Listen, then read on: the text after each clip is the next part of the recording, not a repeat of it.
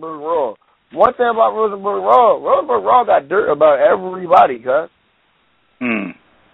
I met my mailman earlier, right? You know, I moved to Philly now. I live in Philly now. It's still Northtown 800 all day, every day. I grew up there, born and raised there. Never really been to Philly like that. I moved to Philly. I met the mailman. His name Mike or something. Raw got dirt on this man.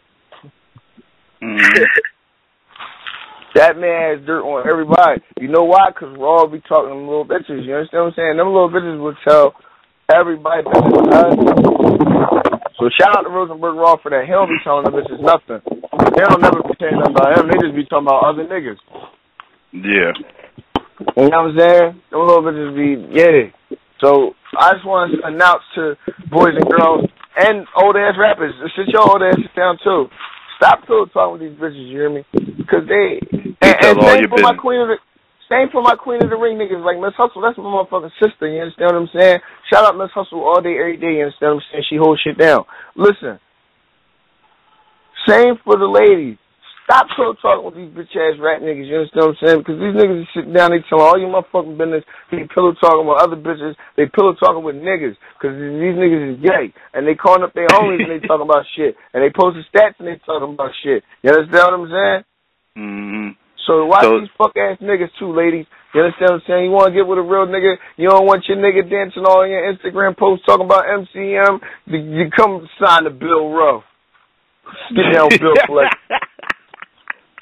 Instead of the fuck I'm talking about. You know what I'm saying? Yeah, but so that's definitely the reason why a lot of these people personal business be getting out here. People be wondering how the fuck they know all this personal shit about everybody. Like these motherfuckers be talking.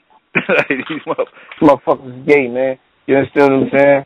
These motherfuckers. Yeah, but you know what? It's not for nothing. Like the fans love it too. So you gotta blame the fans. Yeah, the fans love it. The fans love the personal.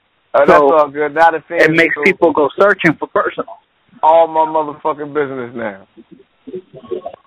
It ain't like you just told my shit. It was 4 of us back there, and I'm like, damn, nigga, why would you say that in front of Jesse and them? No, you just told the world. You told the world that I premature ejaculated fucking this bitch the other day. Like, damn, cuz.